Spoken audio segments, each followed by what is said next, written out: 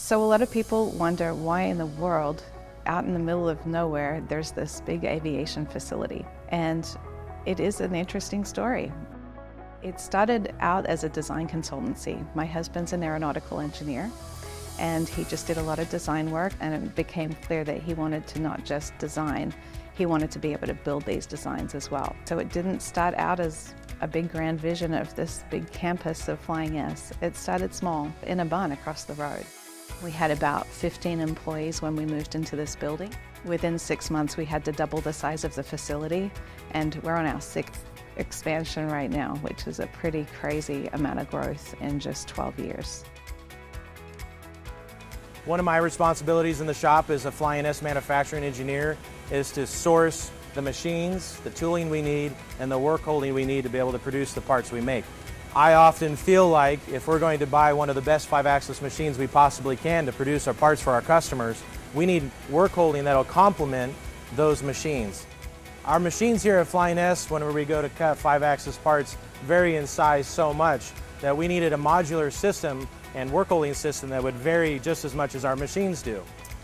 Our initial investment in the zero-point system here at Flying S was with Lang work holding, and we made quite the investment, several tens of thousands of dollars worth of receivers and vices and that sort of thing.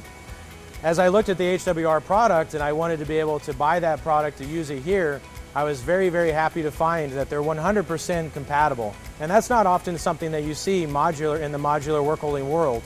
The pins, the receivers, the vices, even the vice jaws were 100% compatible with the product I already had on the floor. A lot of other vice manufacturers and zero-point system manufacturers don't have that interchangeability, and so I am locked in on what I have. With Lang and HWR, it allows me to have the freedom to be able to have my investment I made initially work with what I'm buying now from HWR. Whenever you make an investment into something like an HWR product, you really want to have the value of the product and the support that comes with it. We have systems here with 18 pallets, and so buying 18 receivers is a very expensive cost. But we knew going into it that if we didn't put in that investment, that we weren't going to get the returns and the fast changeovers that we needed to really truly unlock our machine's potential.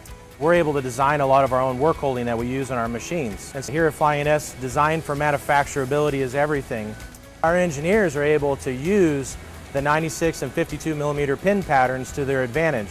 This goes throughout our entire process, from how we locate our vices onto the machines to the way that we design our secondary operation, Op2 fixtures. The real key for us is to have modularity and design for manufacturability using solid point system throughout our entire manufacturing process. Sometimes I'll go to these shops and I'll see this beautiful machine, and then I'll look inside and I'll see this old nasty vise sitting on their table. And I think to myself, what a shame that you have such a beautiful machine and yet the work holding doesn't match the capabilities of the machine. That was something that we wanted to avoid at Flying S. As we grow, every 5-axis machine that we buy will have a solid point system in it to allow us to be able to flex that machine's power. It's really not even something that we question at this point.